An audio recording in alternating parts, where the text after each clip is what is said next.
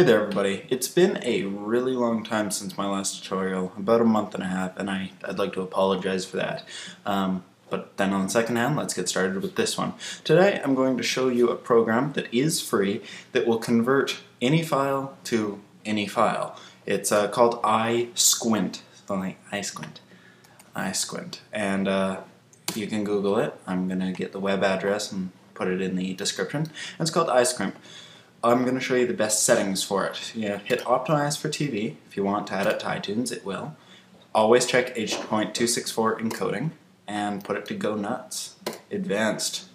And you're just too cool for the defaults anyway, right? So hit OK and you can do other settings if you'd like. But honestly, just keep it as is. And you're good. So really the only thing we did was hit Optimize and H.264 encoding, hit Go Nuts. Then you're going to drag the file you'd like to convert in. I've got the Book of Eli. Alright, we got the Book of Eli, this version, .avi, and it will, sorry, it's not any file to any file, it puts it to MPEG-4. So you drag in the AVI version, whoop, like that, and simply hit start, and it will make the MPEG-4 version right here and also put it into iTunes. And that's all you need to do. So that is the fastest way you can convert anything. And if you're a pirater and really smart with product keys and you know what you're doing, go ahead and download VisualHub.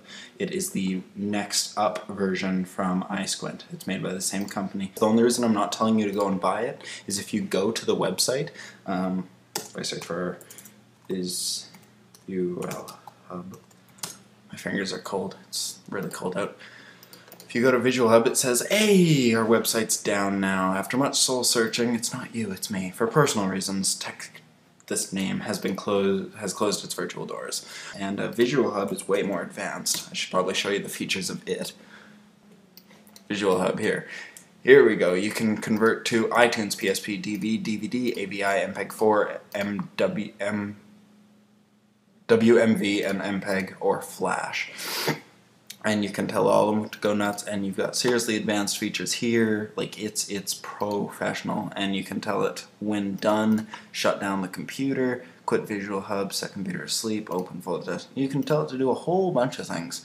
You can also stitch multiple files together, so that's really nice. If you have files cut up, you can put them together.